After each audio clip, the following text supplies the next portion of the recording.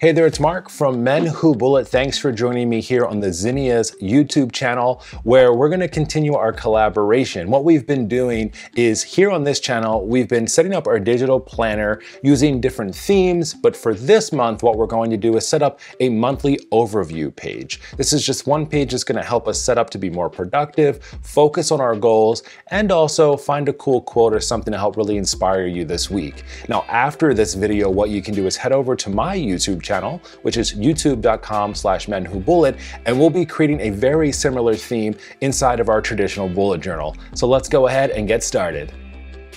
So I've already created my monthly March overview notebook here. I'll tap on new page. And for this one, I'm going to use a dot grid to set this up, but you can choose whatever you'd like to get your page started. Recently, inside of my digital journals, I've actually been sketching out a general layout of what I want to do for my page before I start laying things out.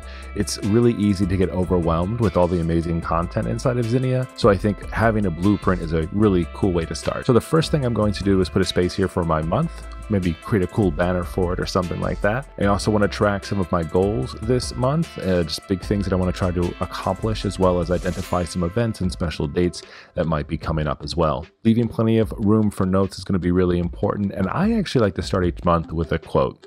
Sometimes you're just feeling a certain way, you need some motivation, and this is a really great way to do it. And since we already have this double page spread, we'll also create a quick weekly over on the right-hand side to get the month kicked off right. Now that we have a great footprint, what I'm going to do is just erase all of this. I'll just use the lasso tool here and select everything and delete it. And now we can go in to start adding the elements to the page.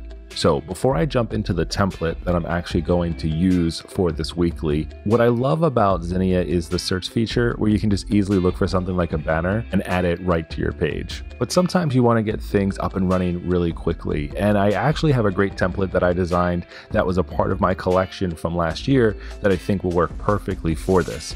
So let's go into templates and let's go into monthly overview, and you'll see these two right here. These are both my designs, very proud of them, of different ways that you can approach the monthlies. So the idea that I had was to use this one here, and it has all of those features already built into it.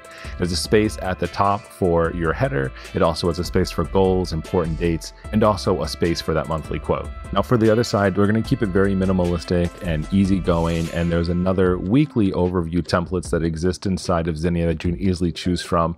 And since we're going with mostly lines and things like that, I'm going to pick this other one, which just happens to also be from my collection inside of here for that right hand side. Because the overall template is pretty basic, not in a bad way, just in a good way, I created these to be able to add a lot more fun to them and add your own style, which have been also amazing to see on Instagram and through other people's spreads too. So for this one, I'm going to add a really fun March header, and instead of using my own handwriting, I'm going to use this artistic lettering underneath the lettering category. Now the way that I like to work inside of Zinnia is I like to pick all of my elements first and tap on each one of them to spell out whatever I need or the numbers. And then what I like to do is select all of them, and then you can easily resize them, and that way you don't have to worry about trying to match those sizes again in the future. The hard part though is sometimes they don't always work out perfectly, right? So you might start with what you think is going to be small enough, but then I just like to break them apart a little bit, resize them in here, and then go ahead and just get them right into the spot where I need them. So as you can see here, this is a little bit too big, so I'll go ahead and just space them all out appropriately, and then I'll just resize them and get them into my spot. Now that we have our March header inside of here, what I want to do next is add a little bit of extra fun to the banner here. So what I'm going to do is actually color in some of the banner. I'm going to go into the drawing tool here, tap on the paint pen, and then let's go ahead and use the color selector here to grab this color off of the R. I like to use the color selector here to make sure I'm getting the right colors for what I'm doing, especially if you're trying to make things match. It's super fun. So the way I'm going to do this is I'm going to go ahead and just quickly color right over top the space that I want, and I'm not going to be too precise about it. The reason is we're going to go back in with the eraser tool and get rid of anything that's overlapping, but instead of spending a lot of time trying to get this exactly perfect on here, I'm just going to go over it quickly. Now what I'll do is select both of these, and then in the bottom center of your screen, you'll see that we can move these layers up and down, and we're going to go ahead and tap that down until it falls below the outline of that banner. Now, like I said, I'll go back into our drawing tool and select the eraser, and I'm just going to go ahead and erase around the outer edge of this.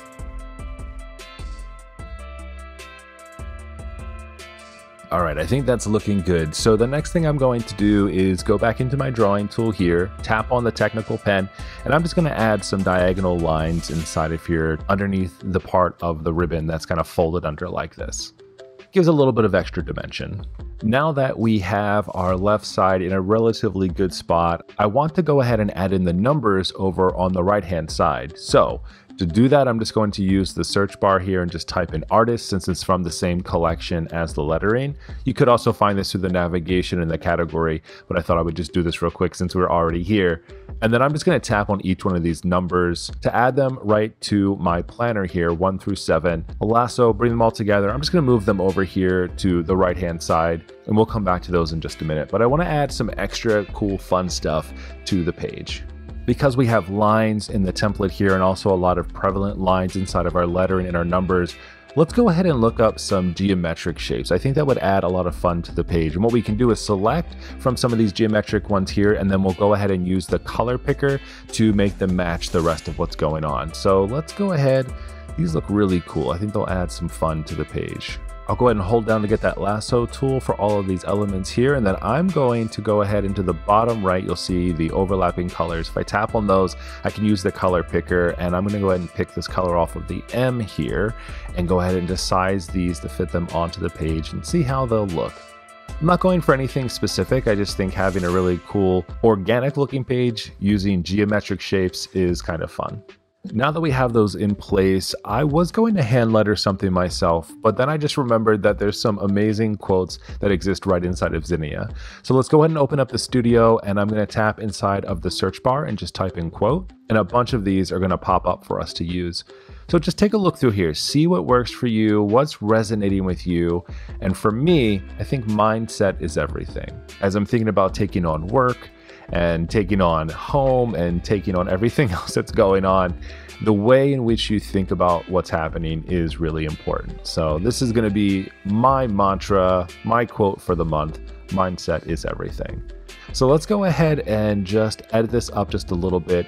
What's really cool about templates inside of Zinnia is that you can ungroup the template. So for instance, I want to remove where it says monthly quotes. I want to keep everything else. I just want to get rid of that. So I'm going to go ahead and ungroup this template and just delete that here. Now what I can do is go back and select everything that's on here except for what I don't want to lock down and group that and lock that back together so things aren't moving as I'm using the page. Instead of trying to unselect and reselect things, I'm just going to move the quote over to the right-hand side for a second, and then I'm going to go ahead and lasso the left-hand side and lock that down. All right, now that I have that, I'm going to bring that back over to the left-hand side inside that quote space there. And now we can focus over on the right-hand side and just setting up our week. The first thing I'm going to do is go ahead and lock down this side of the template. That way I can hold down that lasso tool and select all of the numbers without selecting everything else on the page. And then what I'm going to do is just pull all of these out. Because this template already has the days of the week, I'm just going to use the space underneath this horizontal line to put the number dates. Zinnia makes it so easy to take elements from the library and from the studio here to add them to your page to make something look really cool and designed. If you're not feeling super confident in your design ability, let me tell you, just adding colors or shapes can make a world of a difference. I'm relatively basic with my pages. You've seen a lot of the things that I've done as a part of my spreads, but I do like to have fun inside of these. I like them to be functional, but I also like them to be fun. And because of all of the great content that's already in here, it makes it really fun and easy to search for things, but also to add little pops of flair and color inside of your pages. So I'm going to go back and select some more of these geometric shapes, and now this time I'm going to pull the color off of the R. I just want to spread out all these colors all over the place, and I'm just going to resize them on the page until they look good. Sometimes just grabbing a color, grabbing a shape, moving it around, changing its size can make such a big difference. You can rotate them as well to make them look different on the page, and I'm going to line this last one up here.